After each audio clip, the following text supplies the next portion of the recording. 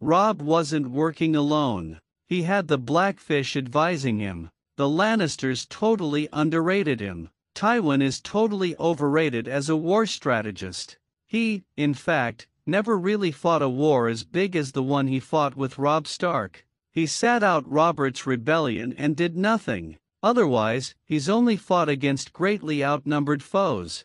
Hello everyone, if you are new here, please don't forget to subscribe and click the notifications bell, so you don't miss any new updates on your favorite TV series. Jaime had big flaws and Robb had as his chief counselor, the Blackfish. Robb had supernatural help at one point from his direwolf. In fact, at the end of Game of Thrones, the odds are stacked so high in Robb's favor that it pretty much takes divine interventions to make it not work out for him. The whole point about fighting battles when you are outnumbered by a larger force is to make sure you never fight the entire larger force at once. Robb was a master of this.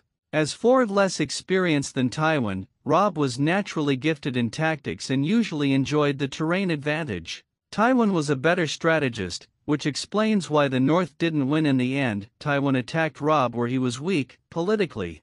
That's why he had a greater force and why he was able to convince some Northerners to betray Robb. He was a good tactician. It also helped he had 20,000 Northerners. That means two things. One, he is using Northerners, who are really tough.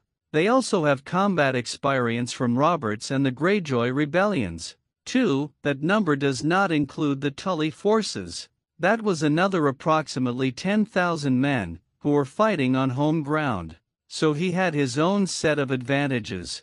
Thanks for watching. Please don't forget to like this video and drop comments, and most importantly don't forget to subscribe and hit the notification bell so you don't miss anything.